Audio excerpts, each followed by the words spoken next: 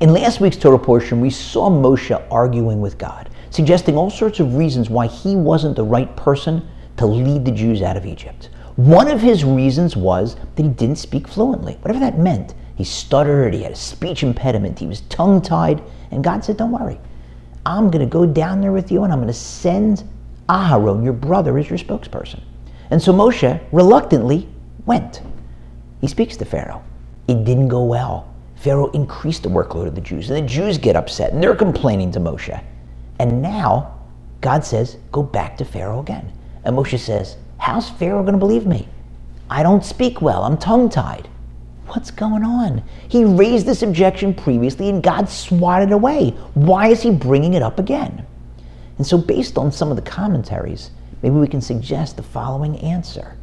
Something had changed. The first time around, it was a practical objection. God, you're asking me to be your spokesperson. I don't speak fluently. I don't speak well. Find somebody who's a gifted orator. And God says, don't worry.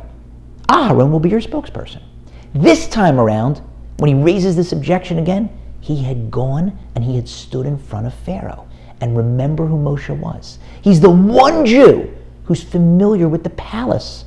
He used to be the overseer of the palace until the day that he struck and killed the Egyptian taskmaster and had to flee. So he's familiar with all of the rules, the rituals, where to stand, how to address Pharaoh, how to reply. And he knows his job on this planet is to increase God's honor, not to decrease it. And he knows, as the sages explain, that everything is in the hands of heaven. God controls everything in the world except for one thing, a person's fear of heaven. That's your decision. God restricts himself. He contracts himself. He doesn't get involved in that. Each of us makes our own decision to what extent we will or won't revere or fear God. And so Moshe maybe feels the obligation to share with God from his human perspective, as nearsighted, as myopic as it is. God, my job is to increase your honor. And I'm there as your representative, trying to convince Pharaoh that you're God, not a God, like in his pantheon of many gods in Pharaoh's head. The God. I'm trying to convince him that you're the master of the universe, all-powerful. And your representative is standing there tongue-tied like you couldn't even cure my speech defect. I felt that my presence there, not being able to speak, resulted in Pharaoh's eyes, to which I'm very sensitive, uniquely sensitive, resulted in a reduction in your honor, not an increase. I'm sharing that information with you because that's my job, to watch your back, to increase your honor. And maybe I have some sensitivity because I have the human perspective that I want to share with you. Whatever you choose, having received that information, that's your choice.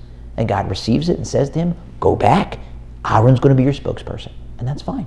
He doesn't argue. He understands. But you see from this, his desire, his perhaps perceived obligation to share with God his feeling that maybe I'm bringing your honor down a notch. It's a reminder. That's our job. We are here as the Jewish people to be God's ambassadors.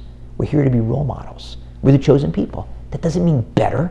It means we have a specific role in the world. People are looking at us, our speech, our actions, and to the extent it's correct, honest, upright, uplifting, that inspires more fear of heaven. It increases God's name, his reputation, his honor in the world. But the converse, of course, is also true.